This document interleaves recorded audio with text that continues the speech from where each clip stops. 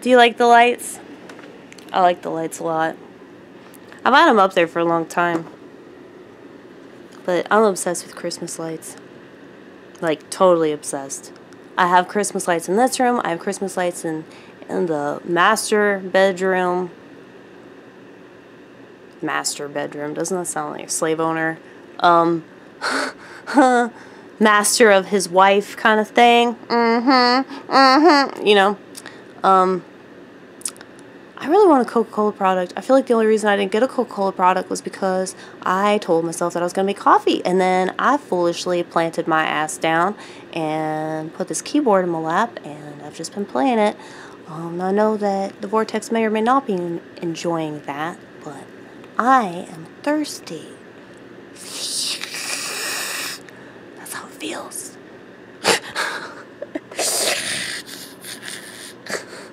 The sound, though, it's true, it's true, it's true, it's true, it's true, it's true. I wish you could see everything.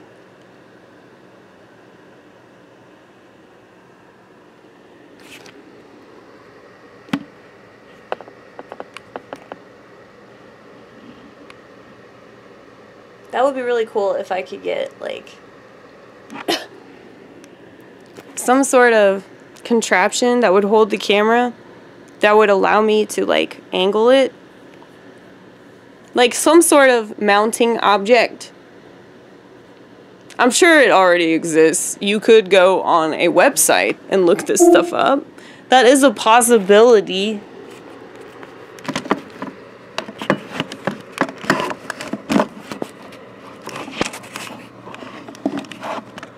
Hold on, Vortex.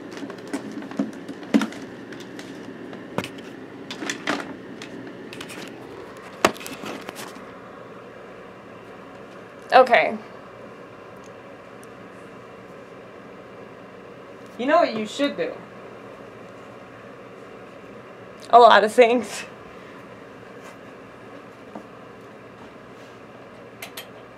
There you go.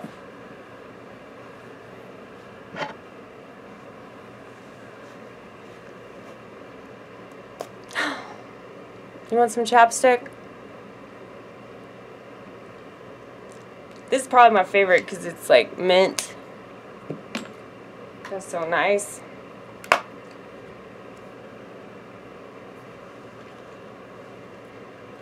yeah, I actually had a good time tonight because I wasn't expecting anything at all. Like,